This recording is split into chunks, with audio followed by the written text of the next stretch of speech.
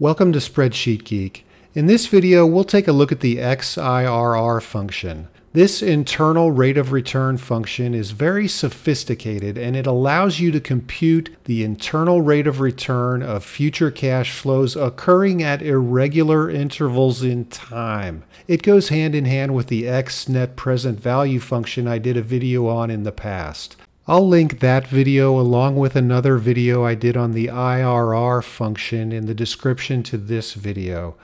This video was made using Microsoft Excel 2019.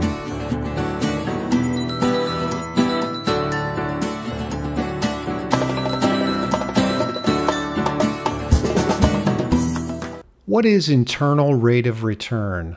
Let's review. It's the rate of return that equates the present value of future cash flows with the cost of the investment. As an example, let's say we're paying $10,000 for a business, and we know that business will generate $1,000 in the first year, $2,000 in the second year, $3,000 in the third year, and so on to $5,000 in the fifth year. The internal rate of return is the discount rate of those future cash flows that would value them at what we're paying for the business, which is $10,000. In other words, we'd want to solve this equation for IRR. Here's a similar Project A with slightly different numbers and a different timeline. We're going to put $12,000 down at time 0 in the first year, and at the end of that first year we expect a positive cash flow of $6,000, followed by these other cash flows in the subsequent years. Let's compute the internal rate of return of this project using the old IRR function. All we're required to enter is the values. And we're given the opportunity to take a guess at what this internal rate of return will be. The default is 10% if you don't guess. The IRR function uses an iterative process where it goes through up to 20 cycles, high and low, where it's guessing one way or the other, and it narrows down to one answer. I'm going to enter 12% just to be entering something, and we'll see that that gives us an internal rate of return of 52%. Given that the sum of our cash flows is $22,000 and that we're putting 12 down and we're getting a big payment in the third year, this sounds like a reasonable answer for our problem. Now let's compute the net present value. Using the net present value function, we're required to enter a discount rate if we want to compute our net present value. Well, I'm going to use this rate, the internal rate of return. So theoretically, if I use that rate, I should get to a net present value of $12,000. And remember, when you use the net present value function, you're only entering the subsequent cash flows. So let's see what that gives us, and it's $12,000. That's the IRR and the NPV function. These are good functions to use, but they do have an Achilles heel in that they assume that these cash flows are occurring at standard intervals, in this case 1 year. It doesn't have to be yearly, it could be monthly, but you would have to adjust your rate to reflect the smaller periods of time. Now let's look at the XIRR and XNPV functions and see the difference between the two. For the XIRR function, let's set that up. It's going to ask for values and dates and an optional guess. So my values are right here. Enter the dates here. And I am going to fix those for reasons you'll see in a minute. And let's close that off. We get the same answer, 52%. Remember, we haven't altered any dates here. These are all still evenly spaced. For the XNPV function, we're required to enter a rate. I'm again going to use this rate that we computed here. And my values are going to be right here, and my dates match up with those. What do we get there? 0. So why is that net present value different from this one? Well, it's just a slightly different way of looking at it. Remember, with this net present value function, we're only looking at the 3 through 6 rows, the future cash flows, not the one at time 0. So we've got $12,000 going out that isn't reflected here. On this one, we're looking at rows 2 through 6, so we're taking everything into account. It's a slightly different way of looking at things, but those are essentially the same answer, and the internal rate of return functions also return the same answer. And this kind of tells me that these X functions do everything these functions do and more. Let's take a look at some other scenarios. Here's a project B. All the numbers are the same except this last cash flow turned negative. How does that impact our calculations and our formulas? Are they going to have a problem with that? Well, our internal rate of return dropped a little bit, as we would expect it to do with a positive cash flow turning negative, and that's consistent with the X function as well. And the net present value has remained the same at $12,000. Here's another scenario for project C. In this case, we have 2 negative cash flows to start.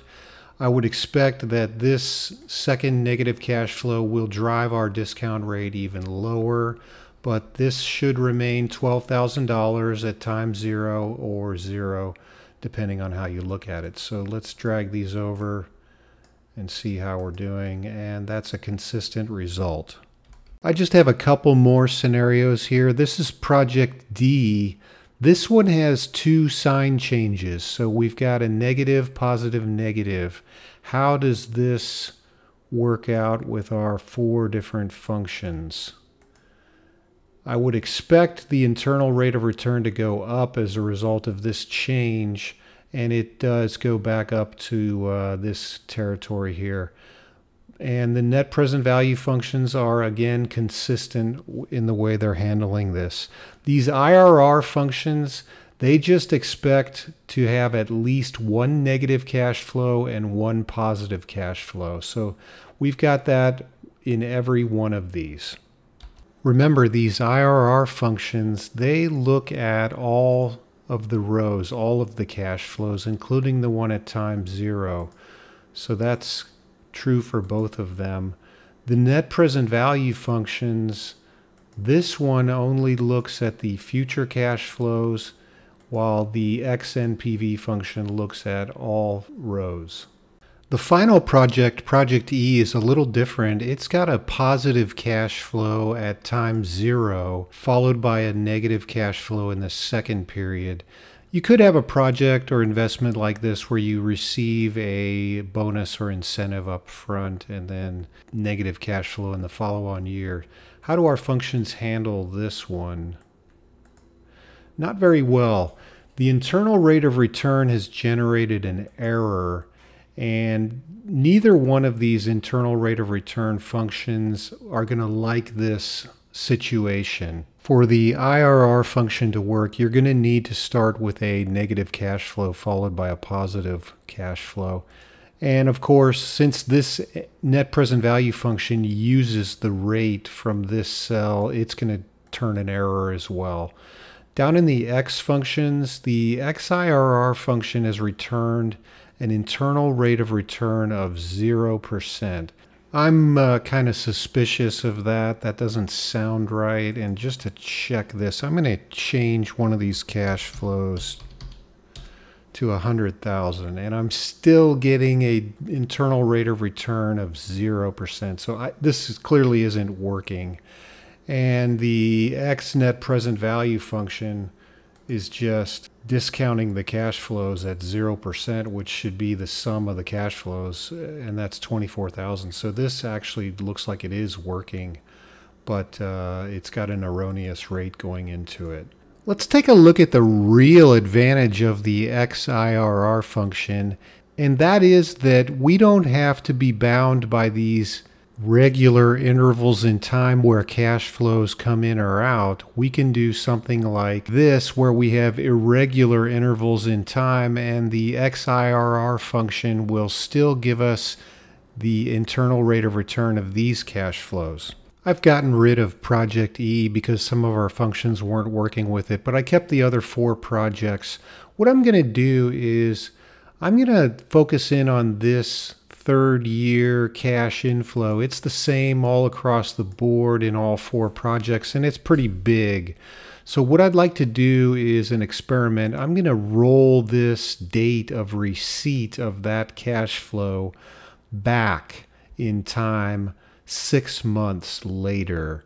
So if I receive a big cash flow 6 months later, that should lower my internal rate of return to some degree, and it's going to have no effect on the net present value of the way we're calculating it here. But just focus on these internal rate of returns as I hit the enter key, and you'll notice that only the ones down here changed because these are the only functions that are actually looking at those dates. The regular internal rate of return does not do that. And they have dropped accordingly the way you would expect by about 7% here, 8% here, and so forth. Basically, that's determined by the other cash flows as well. So this is the huge advantage of the XIRR function. You can have irregular intervals, and these are all on the first of the month, but they can be any weird collection of dates in mid-month. Anything goes in terms of these dates because the XIRR function can calculate that right down to the day. The XNPV function is just as good in that respect. We're just inducing it to work out to 0 in this case. I hope you found this video interesting and informative and that you'd consider becoming a subscriber to my channel. If not, please feel free to leave a comment or throw me a thumbs up. Thank you for visiting Spreadsheet Geek.